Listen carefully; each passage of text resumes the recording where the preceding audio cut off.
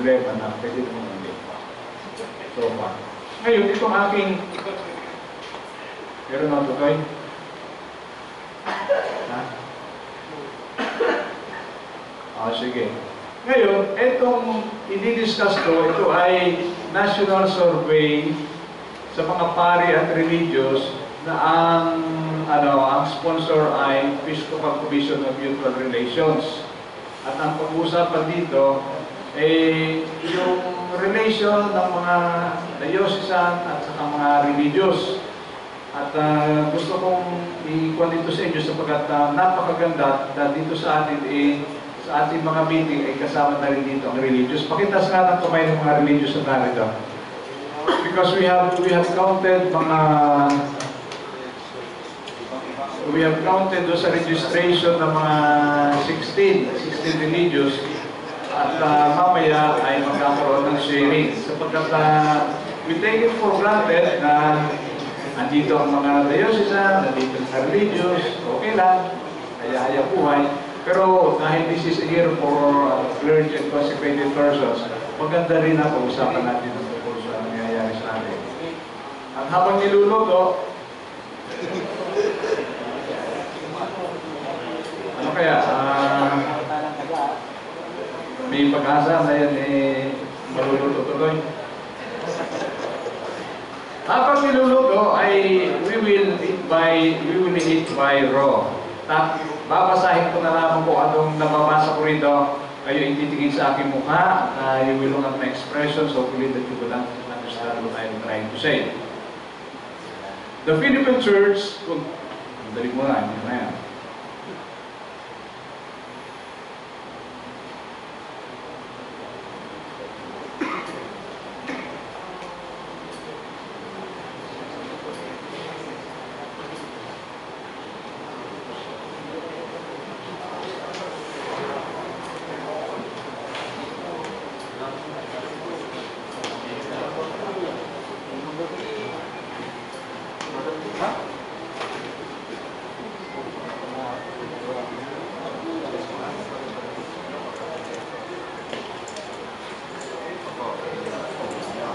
Okay, babasahin ko na lamang dito.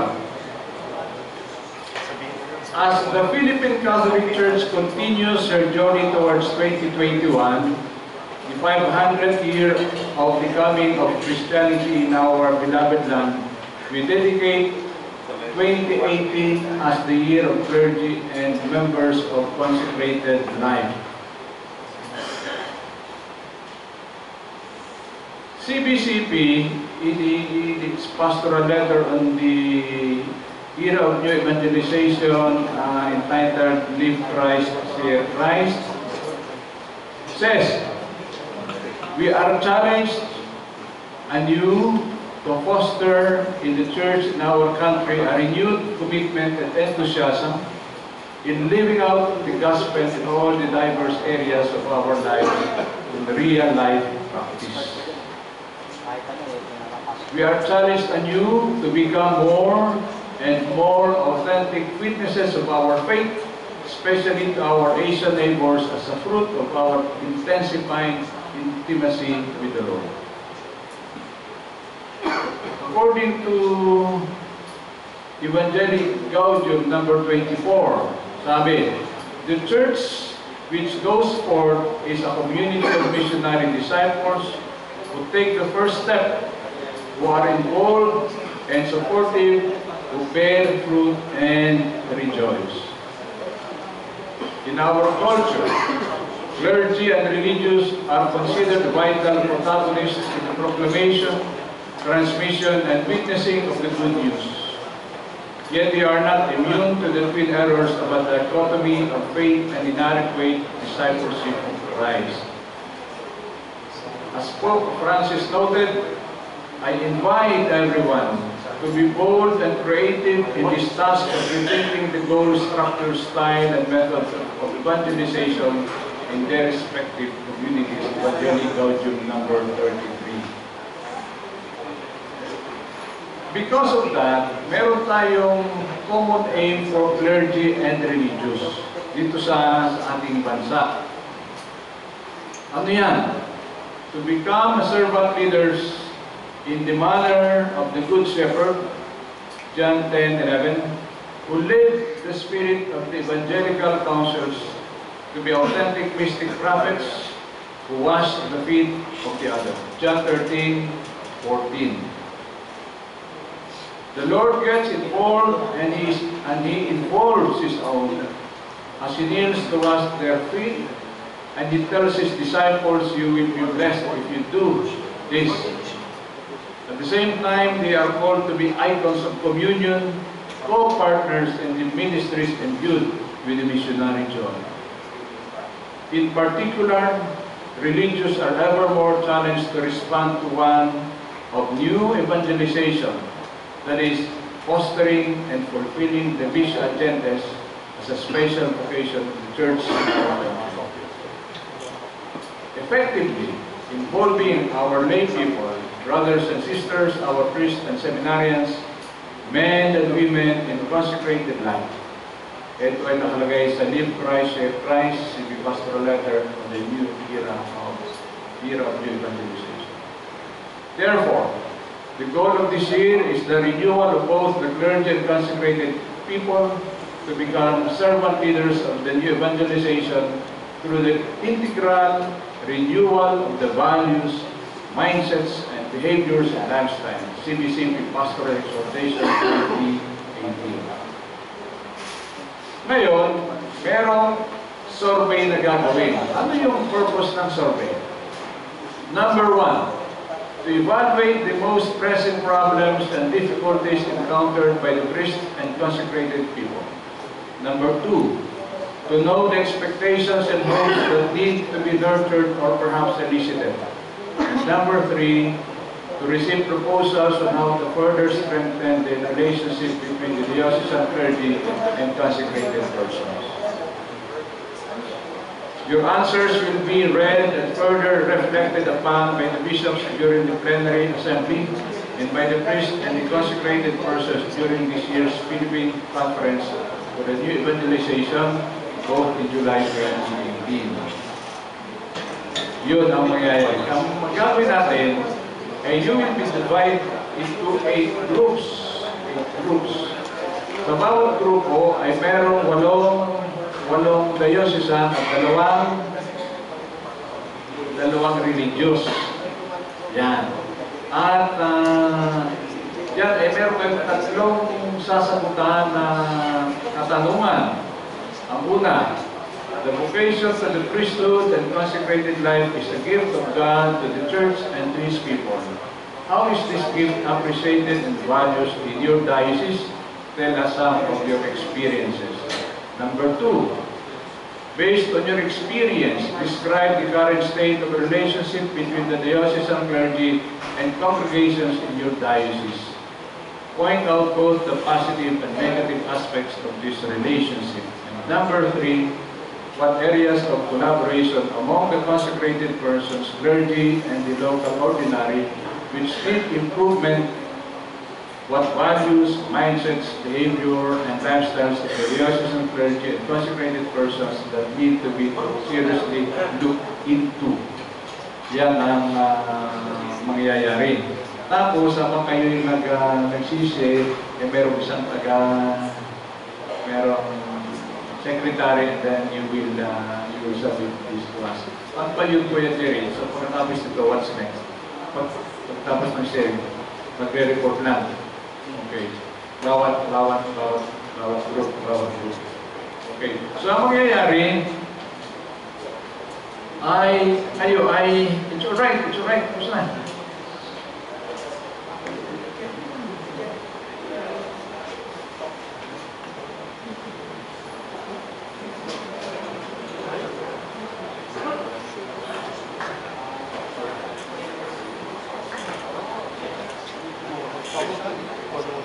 Dahil na lang po masisira ito, kaya nag-prepare na ito ng question. Kaya ang mangyayari sa atin, magbibilang 1 to 8, tapos lahat ng 1, lahat ng 2, lahat ng 3, lahat ng 4, ganyan.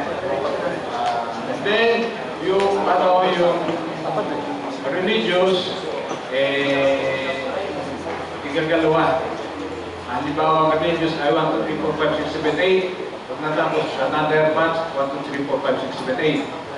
Ang number 1, at ang number 2, at ang number 3. Then, kailang pahala na magharap sa inyo. Ano? And then, bawat isa, yung number 1, kumuha ng isang ganito. Number 2, kumuha ng isang ganito. And then, you will discuss it in your group. Ngayon, what do you have in mind? Hindi kung ano yung nariyan sa inyo. Pero, bear in mind na meron din mga religious na mga babae, wala dito yung mga babae. Meron din mga religious na wala dito. Isama na rin yan. Isama na rin yan sa inyong mga discussion.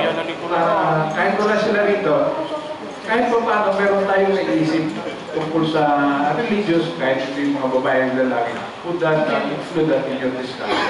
Okay, pwede na ba yun? Okay, magsimula tayo ng ano tayo muna. Tapos lahat ng mga magkasama. Sige, kayo, Kuya Jero.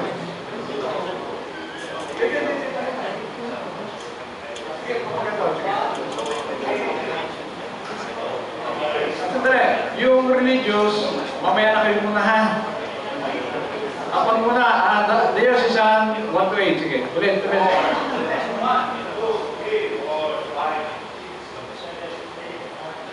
Oh, 1, 1, 1. 1, 2.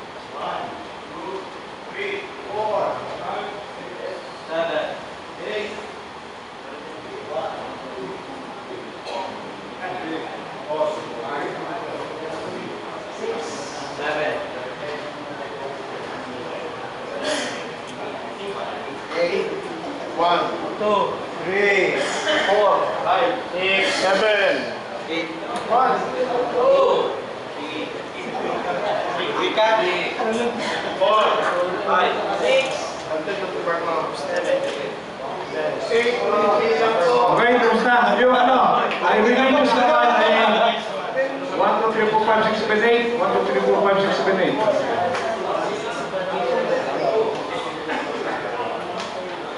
And then, naman muna. 3.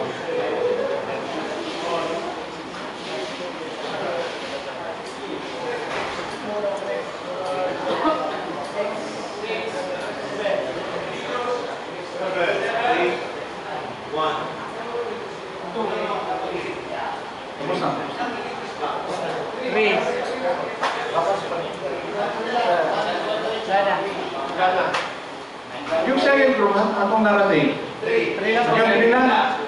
Sige, kaya naman eh. Kaya na natawanan mo. Sige, lahat ng 1, isang grupo, lahat ng 2, isang grupo, bawat number, 1 isa rito. Then, 1, sino ang leader sa 1? Ito yung guide question.